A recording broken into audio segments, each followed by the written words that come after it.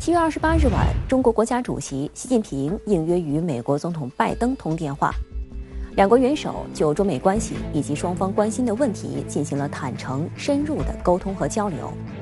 这是拜登就任美国总统以来中美元首的第5次通话。习近平主席在通话中指出，面对变乱交织的世界，国际社会和各国人民都期待中美两国发挥引领作用，维护世界和平安全，促进全球发展繁荣，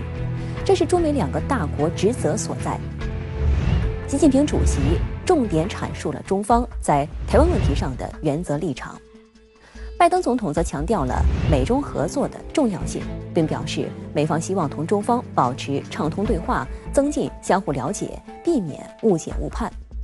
拜登还特别重申，美国的一个中国政策没有改变，也不会改变，美方不支持台湾独立。分析认为，中美元首通话本身就是一种积极信号。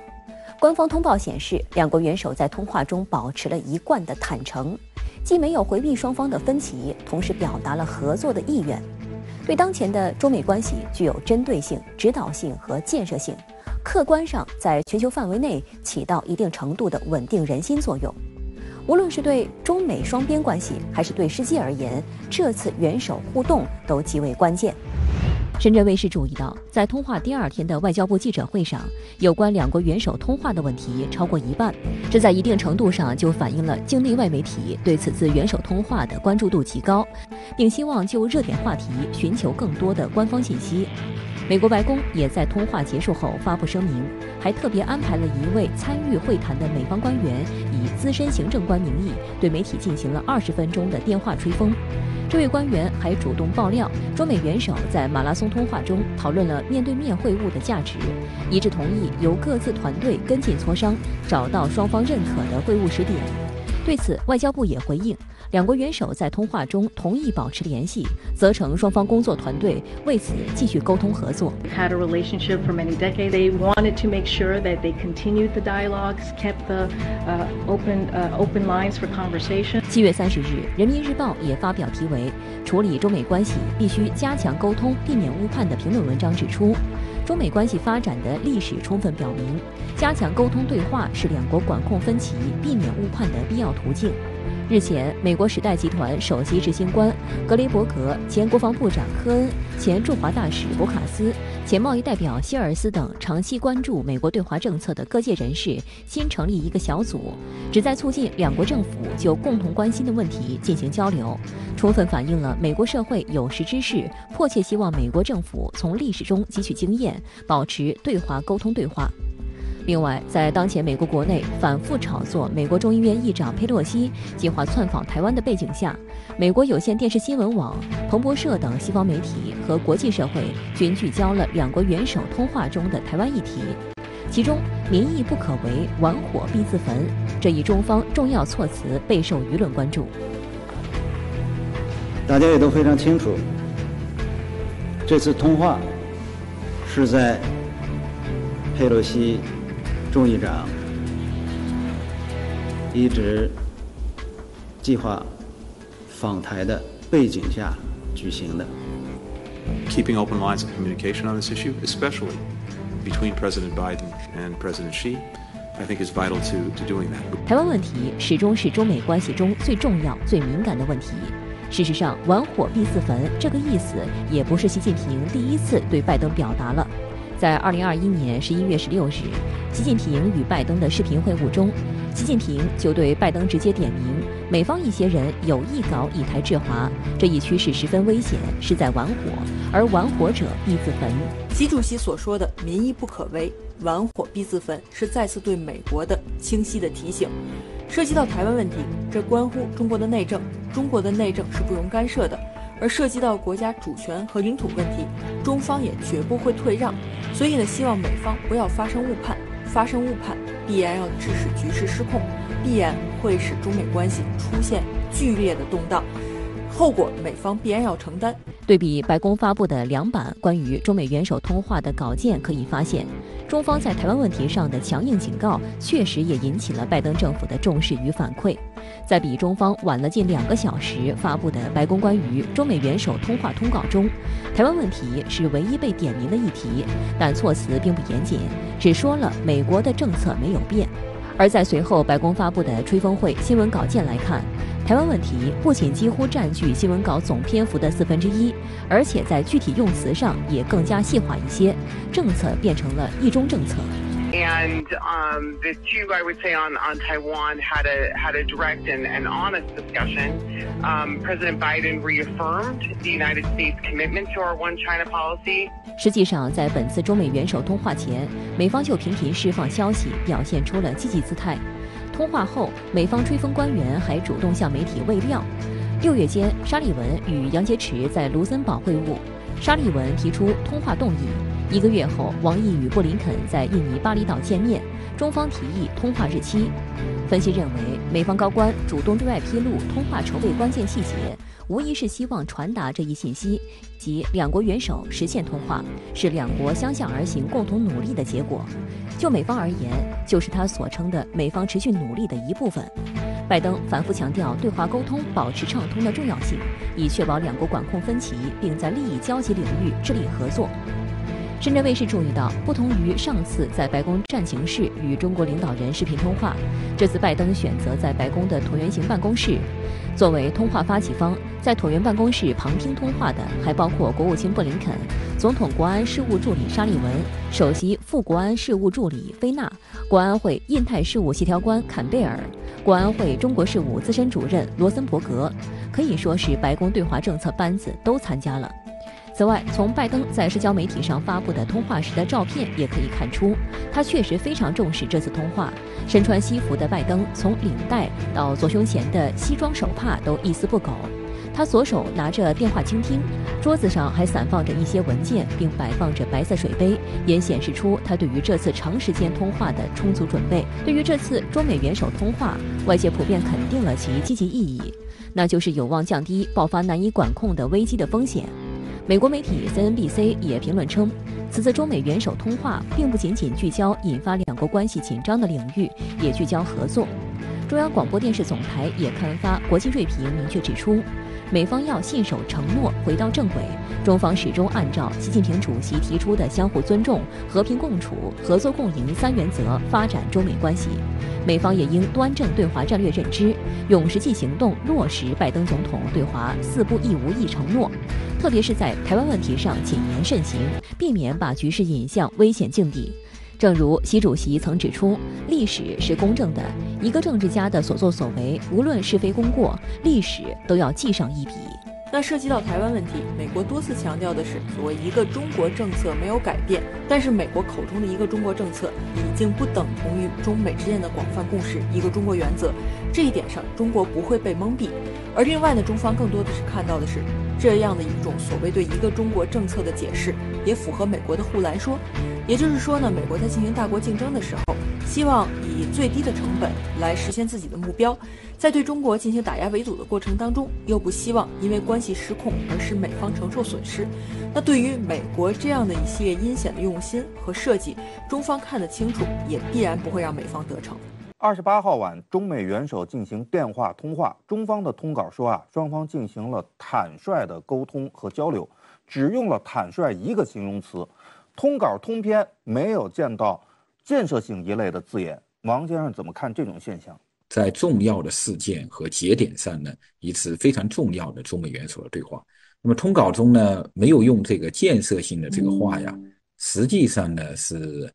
隐含了一个非常重要的信息。这个信息呢，就是拜登呢仍然没有走出特朗普执政以来的这种对华政策的阴霾。所以针对这些老问题呢，中国呢一直在纠偏，在战略观念上呢，在重塑着中美大国关系。应该说呢，中国在努力的牵引着中美博弈要避开修昔底德陷阱，而美国呢，美方呢要尽管呢他承诺了4不一无意的这种中国政策的承诺，那么但是他呢却说一套做一套，不负责任的将两国呢往这个大国冲突的坑里面去跳。那么企图呢在两国冲突中呢获取战略利益。那么从这个角度上看啊，我觉得中美这个博弈啊，已经到了悬崖边上了，而中国呢，在全力的在拯救。在中美元首此次通话当中啊，台湾问题是毋庸置疑的关键议题。那么金先生，在近年来的中美元首会谈当中，如此大篇幅直接要害的谈台湾问题，是不是第一次呢？要说新呢，就是这次表态比以前严厉，包括这个民意不可违啊，亡国者必自焚，由最高层是吧，做了最严厉的警告，应该说是仁至义尽。这个我们做了最大的努力啊，防范这个问题。拜登总统的表态，我们依然要给予肯定。但是呢，由于过去的经验吧，这个他表态很好，他落实不了，于是我们对他后面的言行依然要保持密切的关注吧。美国明明知道啊，中国在台湾问题上的这个底线和红线，但是美国却在屡屡的去触碰，以一种呢不撞南墙不死心的这种劲头啊，在台湾问题上呢显示出他们这种装傻充愣的这种劲儿啊，对吧？那么所谓这个真傻呢，我觉得美国是太迷信自己的这个国家权力了。那么他还以为呢，说现在的中国呢对美国的警告啊也就说一说的啊，美国不会付出代价。实际上这种真傻呀，是体现了也折射了美国长期作为全球超级大国的这种惯性。其实不只是美方，任何想这个的阻碍中国统一、想着按住台独的包括日本的，这些呢都要看清楚如果亡火必自焚，这些后果呢都已经清清楚楚昭示天下。那么对于这样的一个弱势的政府，说到却做不到的政府，我们又该如何与之打交道呢？王先生，对待这样的一个美国政府呢，我觉得中国应该呢更加讲求广泛化、精准化和多元化。所谓的广泛化呢，就是中国不能像过去1-20年那样的把美国视为唯一的首要的外交目标，而是要广泛的与世界各个国家打交道，广泛的建立国际统一的战线。这是我讲的第一点，广泛化。第二个呢，就是精准化，就是中国既要在应对气候变化、人文交流这些领域保持跟美国的合作，又要在台湾新疆人权意识形态香港等这些领域呢，要坚决的跟美国进行斗争，要以斗争呢求合作，以精准性的这种方式捍卫中国国家利益，进而争取到更大范围的国际合作和两国合作。第三呢，就是多元化，就指呢中国不仅仅呢要跟美国的当局打交道，也要更多的跟美国各界打交道，比如说企业界贸易界农业界这些都有相当一部分呢是中国可以团结的美国的对象。我们一方面还是跟美国方面保持沟通，尤其是就是执政当局保持沟通，这是一个负责任大国该做的另一个方面，当然我们在自己这个能力范围之内我们当然要采取一些措施，维护我们的核心国家利益。当地时间7月29日，美国众议院议长佩洛西在一片争议声中开启了他的亚洲行。其公布的行程中包括日本、韩国、马来西亚及新加坡。台湾行程被列为待定。出发前一天，行程却还不确定，这样的情况可谓罕见。unclear 一词也颇为传神地表达出了美方的纠结。佩洛西的助手均拒绝说明他将具体到访哪些地区，理由是出于安全考量。临行前的佩洛西自称很兴奋，并称自己会在途中让人知晓具体行程。而在佩洛西抵达亚洲后，美国众议院议长办公室官网终于正式公布了佩洛西亚洲之行的具体行程，称佩洛西率领一个国会代表团访问印太地区，包括访问新加坡、马来西亚、韩国和日本，声明全文未提及台湾地区。中美元首通话后不久，美众议长佩洛西开启他的亚洲行。从这次访问代表团的成员来看，除了佩洛西本人之外，还有5个人，分别是众议院外交关系委员会主席格里米克斯、众议院退伍军人事务委员会主席高野、众议院筹款委员会副主席、国会女议员苏赞·德尔本、众议院常设特别情报委员会成员、众议院监督及改革委员会下属经济与消费者政策小组委员会主席拉贾·克里希纳莫尼，以及众议院军事委员会成员、众议院外交事务委员会成员金安迪。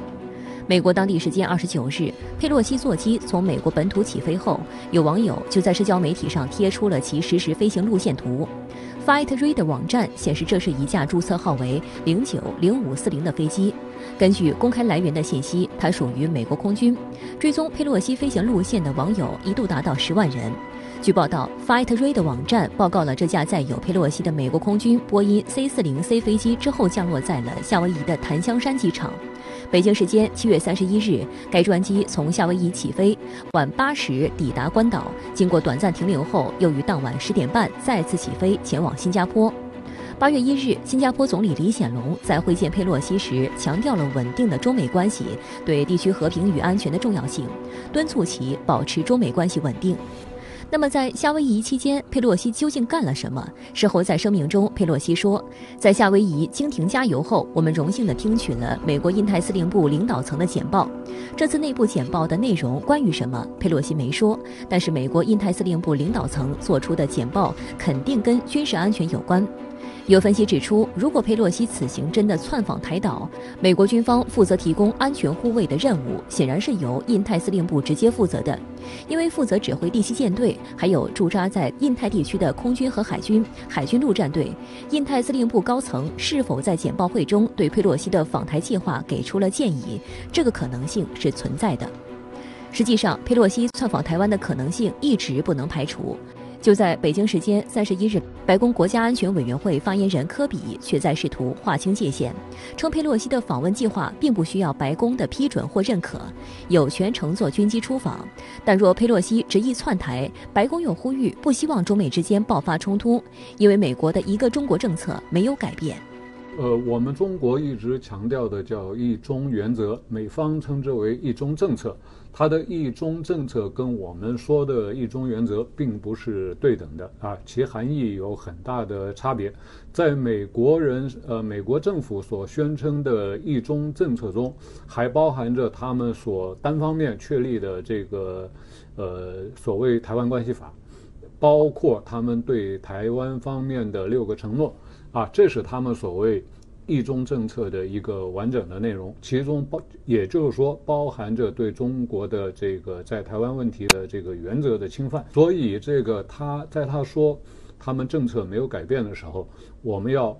知道他的政策里本来就含有侵犯中国主权的内容。我们要关心的仅仅就是他行为上有没有突破中国的底线啊？如果佩洛西这样一个国家领导人级别的人物窜访台湾，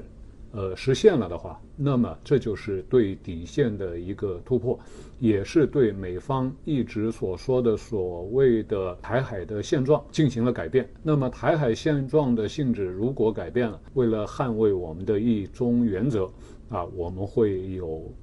适当的，但肯定是比较激烈的一个反应。美国 NBC 电视台等媒体称，虽然佩洛西目前尚不清楚是否会访台，但根据消息人士透露，佩洛西并没有放弃访台的日程。有2种观点，第一种观点认为，佩洛西有可能在结束完对日本的访问后，趁着夜晚或凌晨闪电窜访台岛。之前就有美国议员这么干过，因为日本距离比较近，而且美国在日本有大量军事基地和武器部署，能够提供护航。第二种观点认为，佩洛西有可能在访问完马来西亚窜访台岛，在台北会见民进党当局一些人员，之后再飞往日本或韩国。8月1日，韩国国会议会长室公布了国会议长金振标将于4日在国会与佩洛西举行双边会谈的消息。台湾中央社声称，佩洛西公开行程虽未提及台湾，但这更多可能是出自安全顾虑，未必是真的没有窜台计划。报道还指，台湾议题向来高度敏感，过去窜访台湾地区的议员大多选择抵达前一天或当天才公布行程，更何况是佩洛西。而就在8月1日，岛内亲绿媒体一新闻发布所谓独家消息，宣称佩洛西一行人很可能在2日窜台并过夜一晚，会晤蔡英文。除了这家绿媒的简短消息，台湾联合报同日说，美国华盛顿邮报称佩洛西访台可能在8月2日晚上或3日上午，将经由马来西亚窜台。蔡英文办公室1日对此消息未予证实，仅说由外事部门回应。而台外事部门宣称，目前没有进一步的消息分享，也没有其他评论。而台湾中时新闻网也传出佩洛西最快明晚到台湾的消息。如果真的要来的话，那他一定要达成某一些目的。那如果他不来，总得要有一些借口。我觉得在来不来之间，2号要来的几率也许不会说没有，但是几率不高。我觉得可能会在完成最后的日韩之后再过来，那也有可能，或者是2号也不是说不可能，可是过夜这个选项，我不觉得会是一个可以完成的动作，因为过夜的不可确定性太高了。你只是创造一个模糊的假实质性意义，那你却要用一个过夜，然后来创造这么大的危机。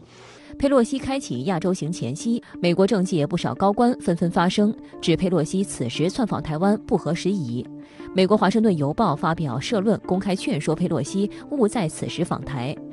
美国国务院前代理助理国务卿董云成认为，如果他去，爆发危机的可能性会大大增加，中国大陆不得不做出反应，这可能就会加快武统的时间，这是我们不想见到的。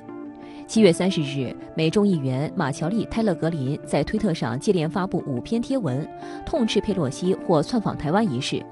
为何美国军方要为他护航？他不留在美国解决折磨美国民众的问题，反而要去挑事。佩洛西为了去台湾甘愿冒风险，只是为了帮丈夫保罗近期投资芯片产业谋取利益。格林说，美国人对这样一个沉迷于一己私利的人感到厌倦，他在整个国家崩溃的几十年里一直掌握着权力，我讨厌自私的政客。美国前总统特朗普也在社交媒体上写道，为什么佩洛西要插手中国大陆和台湾那些事，而不是赶紧为他可能涉及幕后交易和信息的欺诈的丈夫找点麻烦和弄更多的钱？特朗普称，只要是被佩洛西接触到的，都会导致混乱和破坏，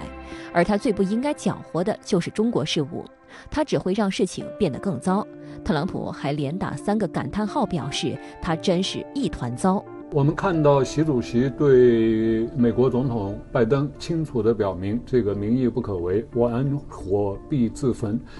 而且西方媒体普遍的也都把这个原话甚至作为标题出现在各个媒体中。也就是说，玩火者必自焚这个含义是所有人都听得懂的。那么在这个情况下，我个人倾向于认为他不再敢于这个在如此的压力下，在这个对中美关系有如此重大的这种影响的这种情况下，他应该会选择取消这次行程当然我们也知道，这个佩洛西这个人他是美国国会中第一他地位很高，第二呢他也是一个胆大包天的人他会不会一意孤行，我们也要有所防范。但是就是只要他踏上我们台湾的领土，他对中美关系的影响就将是不仅是激烈的，而且是深远的也就是说，中美关系可能因为他的行程而受到一个彻底的影响。此前，美媒爆料称，佩洛西曾想要邀请一些资深议员与其一同前往台湾地区。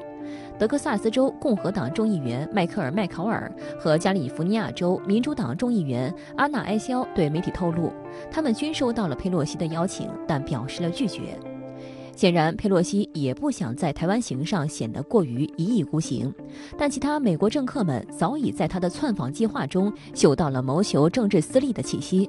美国有线电视新闻网分析指出，虽然拜登不认为佩洛西窜访台湾是个好主意，但在民主党中期选举可能失败的当下，表达强硬往往是获得民意的好机会。佩洛西岂能轻易放过？我们知道他已经82岁了，为什么说他是最后一搏呢？因为马上就面临着中期选举，而这次根据我们的预测，民主党在众议院的选举中一定会失去多数。那么也就是说，佩洛西到明年1月3号就不会再有资格担当议长这个职位，而能不能继续担任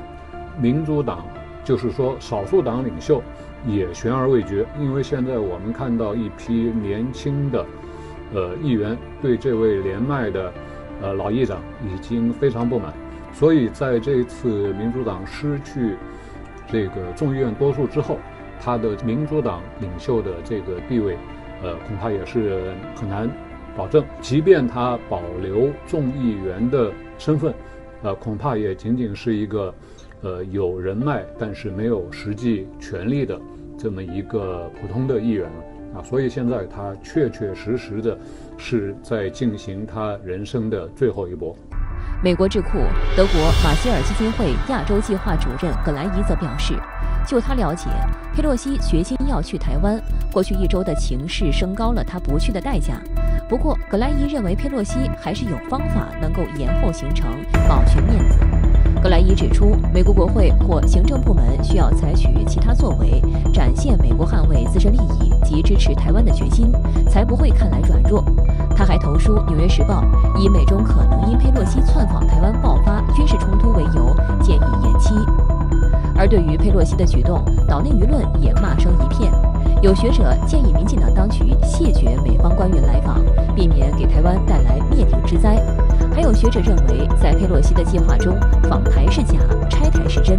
台湾注定只是炮灰，或将被迫承担巨大损失。7月26日，台媒发文指，佩洛西来或不来，美国都是输。文章写道，今天的中国大陆并不畏惧与美国进行军事碰撞，中国拥有主场优势，可以决定碰撞的形式、规模和时机，掌握了主动权。你们这些美国人到台湾来，不是叫我们当兵，就是卖武器，然后要我们打城市巷战。你们来支持还是来拱火的？你佩洛西来干嘛？台湾前外事官员谢文吉表示，佩洛西所谓的支持就是提油点火，台湾不需要。岛内媒体人陈辉文更是痛斥，为一个可能年底就要卸任的美国众议院议长，你佩洛西是一个毕业旅行，我们台湾为了你去承受台海危机，你配吗？曾担任过台陆委会主委和台湾安全部门负责人的苏启认为，佩洛西若真的来台湾，台海局势会很危险。他强调，民进党当局并非无辜，美国国会被煽动得那么厉害，背后也有民进党当局的游说。对台湾来说如果佩洛西真的成功的窜访，用剧烈的行为甚至秘密飞行的方式，不管他用什么方式，只要他在台湾岛上落地，那么中方的反应就一定是非常激烈的，而且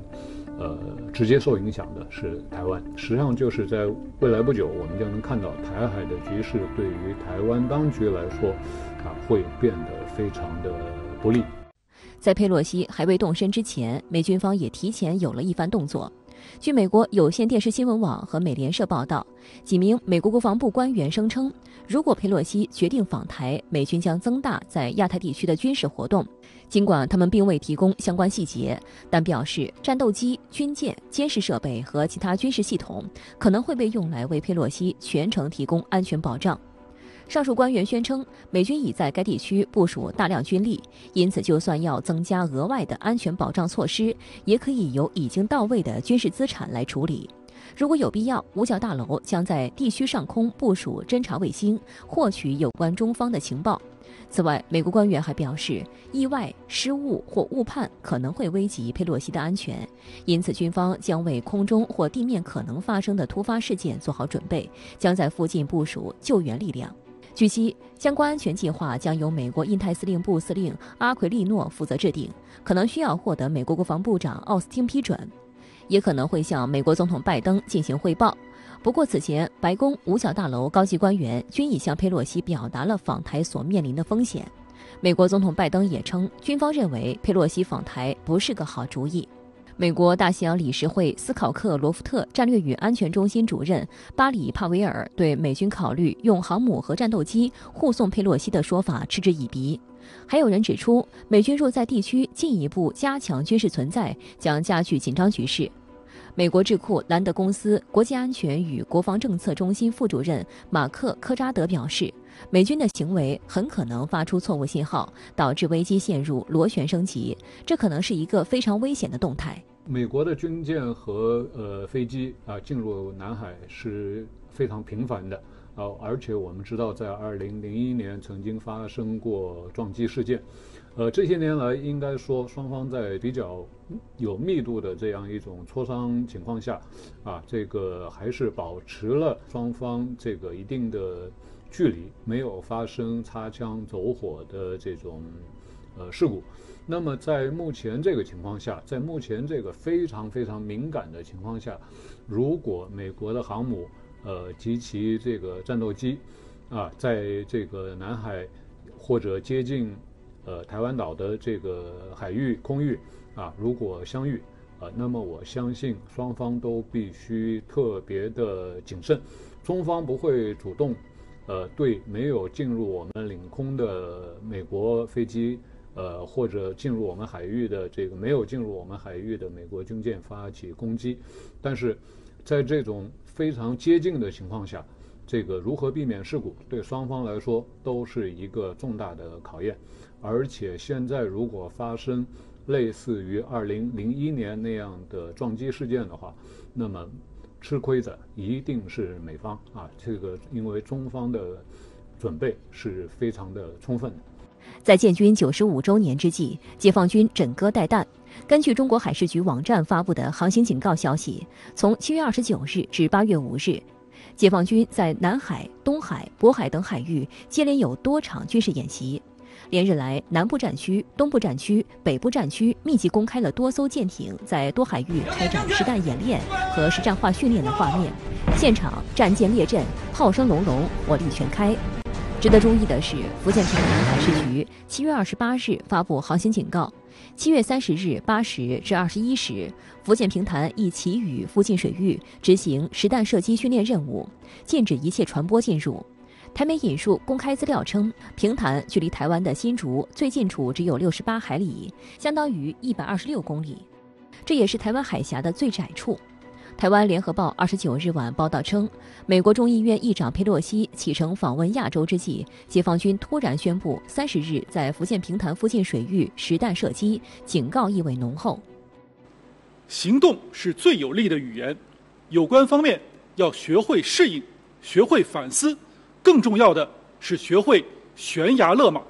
统一祖国，制止分裂，是中国人民解放军的神圣使命。我们将一如既往，对台独零容忍，打台独不手软，坚决捍卫国家主权和领土完整。除了平潭附近水域的实弹射击，近期的军演还包括7月29日至30日每日上午7时至下午2时，以及每晚7时至11时在南海琼州海峡西部海域的军事演习。7月30日上午8时至12时在南海大万山岛东南海域的军事演习。7月30日上午8时至中午12时在东海部分海域的军事演习。8月2日上午2时至3日下午5时在南海雷州半岛西部海域的射击训练。7月30日，央视军事公布了万吨大驱延安舰的训练画面。画面显示，延安舰和咸宁舰组成舰艇训练编队，在南海某海域展开多科目实战化训练。延安舰分别使用主炮和副炮实弹射击，这意味着它已经快速形成战斗力。军事评论员宋忠平指出，解放军军演会设置封锁区、禁飞区，其本身就是对佩洛西以及美国航母战斗群发出的严厉警告。7月31日上午，空军发言人申进科大校在空军航空开放活动新闻发布会上表示，捍卫祖国的大好河山是人民空军的神圣使命，空军多型战机绕飞祖国宝岛，锤炼提升维护国家主权和领土完整的能力。空军有坚定的意志、充分的信心、足够的能力，捍卫国家主权和领土完整。8月1日举行的外交部例行记者会上，发言人赵立坚表示，民意不可违，玩火必自焚。相信美方已经充分了解中方传递的强烈清晰信息。中方近来已经多次向美方表明，坚决反对佩洛西众议长访台的严重关切和严正立场，强调佩洛西若赴台将导致非常严重的事态和后果。我们要再次正告美方，中方正严阵以待，中国人民解放军绝不会坐视不管。至于是什么措施，如果他敢去，那就让我们拭目以待吧。佩洛西意欲窜台，究竟为什么？他究竟可以从中获得什么政治利益？还是说他只是闲的没事儿，就是要利用美国国会休会这段时间来展现他对中国人民满满的恶意呢？因为他的先生保罗整个就说佩洛西呢本来只做房地产，可是他赚的大钱全部是股票，而这一查，他所有赚钱的股票都跟政策有关。那请问政策是谁告诉保罗的呢？那美国民众是非常火内线交易的，所以这个是在美国已经掀起风波，所以很可能法院会给她老公，甚至给她传票，所以她这个时候必须做出一番轰轰烈烈的事情来，为选举得到选票，然后也能够阻挡呢这样的一个票。但是呢，你为这2张票就把台湾变成你玩弄的肉票，承担最大的一个风险，对不对？所以这件事情说他来不管怎么样呢，对台湾来讲呢是一个灾难。佩洛西呢更是有一种孤注一掷的这种挣扎感，因为一旦这个民主党丢掉这个众议院多数的这个席位那么他也将失去了这个众议长的位置，而失去了进而呢失去了这个美国第3号人物的这个地位。那于是呢，这个民主党呢就全力帮助这个佩洛西在这次亚洲之行中获得所谓勇敢、睿智、责任感的这样的形象。而这个共和党呢，那则希望这个佩洛西呢能够把这次这个亚洲行给搞砸了。所以他呢，民主党呢，这个共和党呢就不断的怂恿呢这个佩洛西呢，说你可千万不要认怂不要被中国吓住然后如果佩洛西去的话呢，那就相当于给佩洛西挖了个坑因为佩洛西访问台湾呢，导致了中美冲突的话呢，民主党呢是要背负重大的责任的。那么他还想争党内领袖的位置，就是比如说众议院议长没有了，但我还是党内领袖，我还是很有影响所以他一个是跟共和党要争位置，一个是党内要争位置，所以呢，我就觉得去台湾冒冒险那么另外是不是还有一个动机，就是美国有一派战略界人士，他们正在冒险，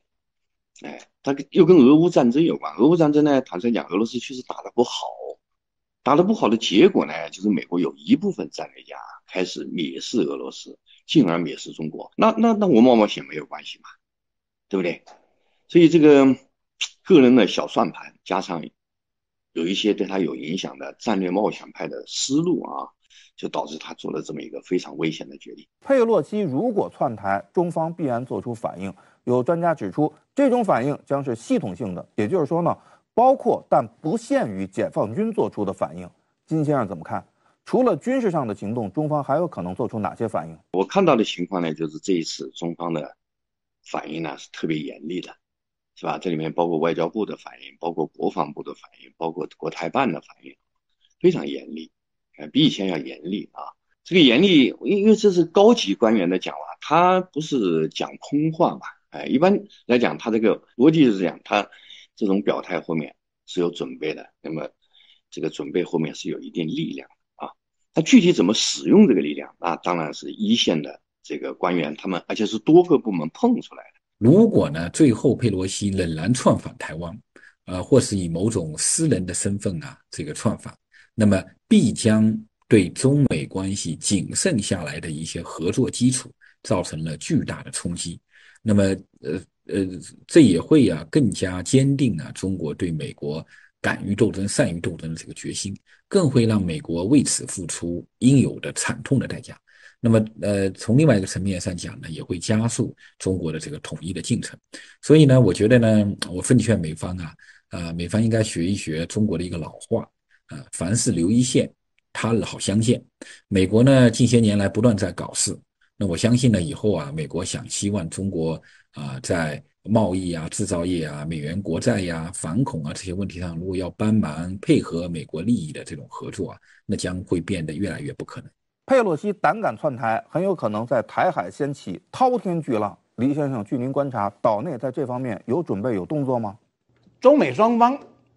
都在为佩洛西是否访台剑拔弩张之际，我们会注意到台湾内部却鸦雀无声，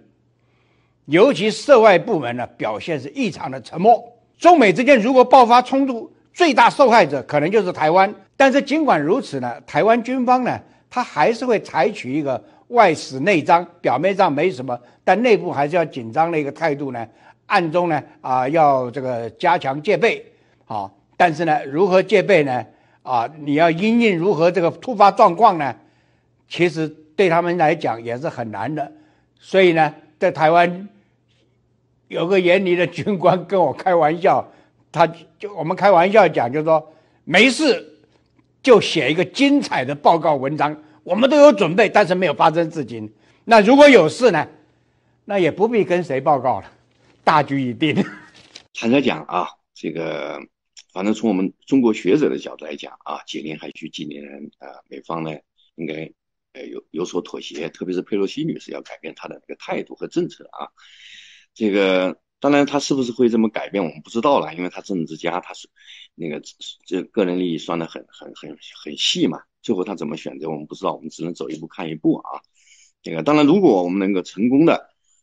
使得她那个放弃了这个冒险的想法，不负责任想法，那么当然是个好事了，对以后中美关系是个好事了，是吧？某种意义上讲就立了一个规矩嘛。所以如果我们的政策有效的话应该是对未来中美关系在台湾问题上建立了护栏，反倒对以后的这个中美互动是有帮助的。所以美国呢也应该知道就是中国是不好惹的，在一些普通的问题上其实中国人其实是非常好商量的，但在一些关键问题上、核心问题上中国绝对会斗争到底。台湾问题呢，现在越来越像是中美风险的这个灰犀牛那如果说台湾这个风险一旦爆发了美国肯定是率先被这个风险的灰犀牛顶撞到的对象。今年下半年，中美两国各自都有极为重要的政治议程，每逢大事，中国人是希望安静从容的，但美国的政治逻辑和我们不一样，国内重大选举容易产生外溢效应。在这种情况下，下半年中美关系还会有起伏或者波折吗？金先生，从现在到那个年底的这几个月呢，我觉得这个选举影响很有限更大的影响可能还是我们现在看到的两个问题，一个是俄乌冲突，那对两国关系有很大的影响，还有一个应该是这个经济，就是通胀供应链这种问题。所以未来几个月应该是一个战争，一个经济影响大。中美关系的紧张会成为未来许多年的常态。那2022年下半年呢中美紧张与波折应该说呈现了一个高峰期。美国这个中期选举它会频繁的冒险的打中国牌，是各个党派，民主党和这个共和党这个党派以及这些所主要的政治人物捞分的这个主要的对象。我们可以想象到这个在未来在新疆、台湾、香港、人权、意识形态、贸易等诸多领域上呢，美国还会不断的去做局，去无中生有搬弄是非、颠倒黑白挑战中国的底线和忍耐力。那么这就要求呢中国呢对美斗争要更加的精准。那一方面呢要在具体问题上去精准的发力，要真正打痛打狠一些美方的这个相关的人员。那么另外一方面呢，我们要警惕，千万不要真的掉入到了大国冲突的这个修昔底德陷阱里面去了。所以在这方面呢中美人文交流加强两国社会纽带我觉得也会变得越来越重要。你跟中国合作缓解压力，你跟中国对抗，你的压力会更大。所以呢，这个时候我们自然就是淡定从容，冷静应对看他就是说选举期间唱什么调，演什么戏。